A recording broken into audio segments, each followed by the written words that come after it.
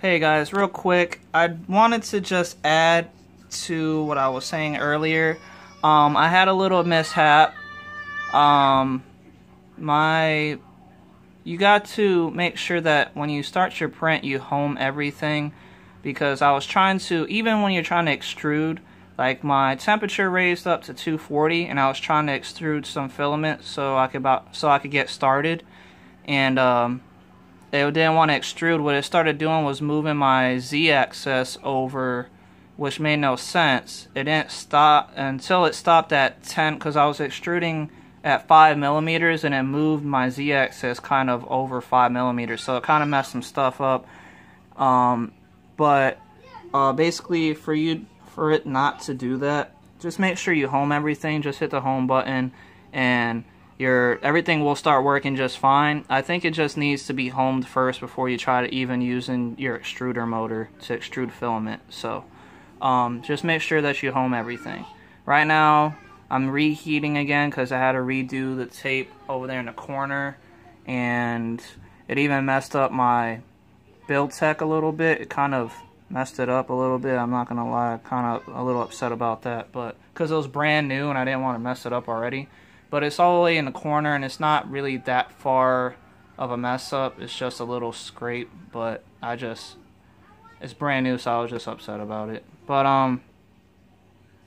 what I was trying to say is just make sure you home everything. In a second, I'm going to extrude from my extruder to make sure that filament's coming out fine without any problems. I'll probably hit 8 millimeter length. I was going to try to do just 5 because I don't want to waste any more filament than I already am doing these test prints. But with it rubbing up against my print bed like that, I could see it kind of trying to block my extruder hole, and that will actually clog it up. So I just want to make sure that a good flow is coming out without any problems. So I'm going to do that first, and then I'll get started on the printing. Alright, everybody, I got it heated up to a decent amount. It's at 240 at 100.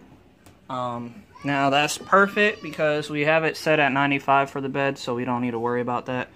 So what I'm going to do now is just hit print. The file's already loaded, so all I gotta do is just, oh wait, first let's go ahead and home first. Home, you can see everything starts moving. It's homing. Let's make sure everything hits its end stops.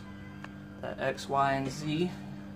The bottom bed, you see that little light all the way in the back? That's my end stop for my Y.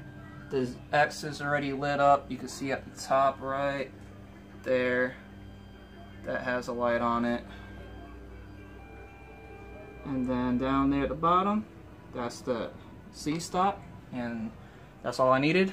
So now we're going to hit print here. And in a second, it will say, see, it says done heating, and now it's going to say ready or something like that. Just give it a second, because it doesn't need to heat anymore. There it goes. Heating done, and then it'll move over and do everything it needs to do. It'll tap a few times, then lift up, then I'll move over, and hopefully we got it dead center. I'm hoping. If not, I'll have to retweak it some more. Little filament comes and extrudes out before it starts to print.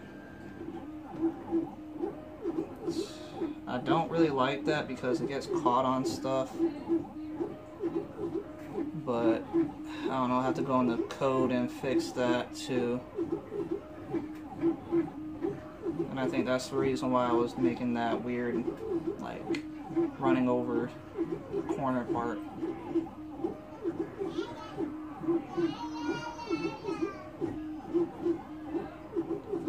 Now I think I'm over too much when it comes to my Z stop. I mean my X. Yeah, it moved over too much. I can already tell. I'm gonna stop this print because there's no point. Okay, all you gotta do is just press pause and then hit home again.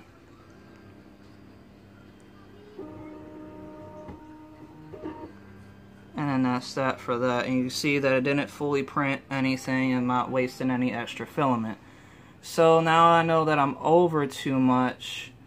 That means I have to tweak that all over again. So I'm gonna go back to this. The Y is fine. The X is over too much. So if 35 was where it was at before, for some reason it moved over too much. So let's just do,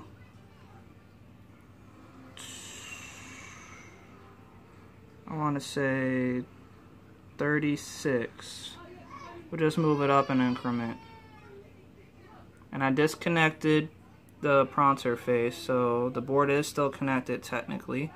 So all I gotta do is just hit upload, and see down there is uploading. So this is one of those things you just have to keep testing. It doesn't look like my Y is off. I'm gonna double check that right now, especially since I gotta pull that filament off of the print bed anyways. So let's see.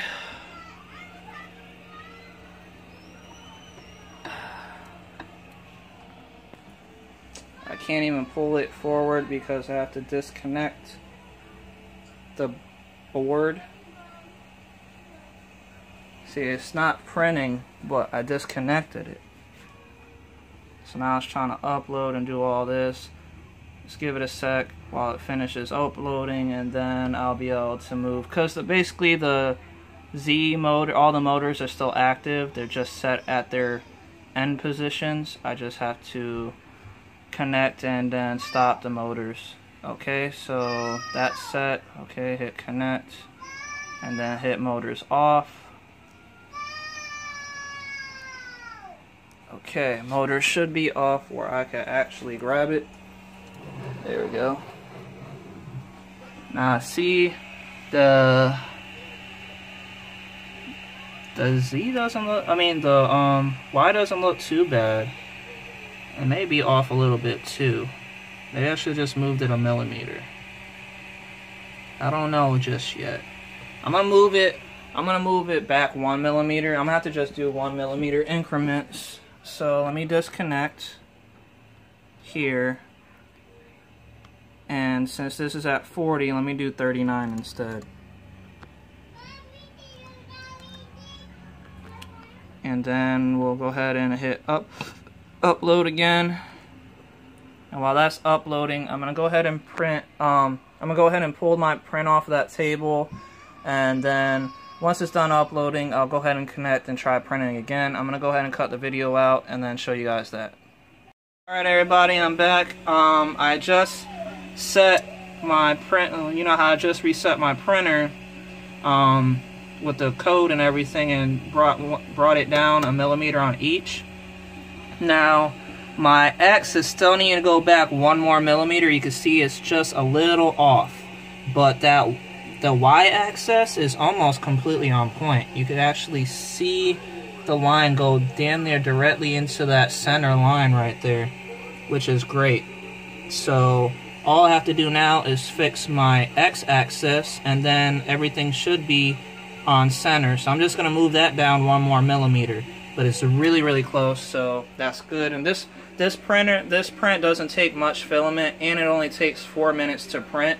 But the only reason it's taken me so long is because every time I re-upload the code, like tweak how many degrees of, like, you know, move it over 1 millimeter or forward 1 millimeter or whatever, that code gets re-put into the 3D, into my board, and then the board resets, and then it brings down the temperature. Then I have to bring the temperature back up to the temperature to print again. So that's why it takes, actually, that's the process that actually takes a long time. See, right now my board's already losing degrees because the print's done. So it's at 78, 79, and you know, so it's lowering because there's no more printing going on. So even with that, I have to wait for the heater to heat back up. But so just give me a sec. I'm gonna tweak the code, bring my X axis down 1 more millimeter, and it should be directly on top of itself when it's done printing. So let me do that real fast.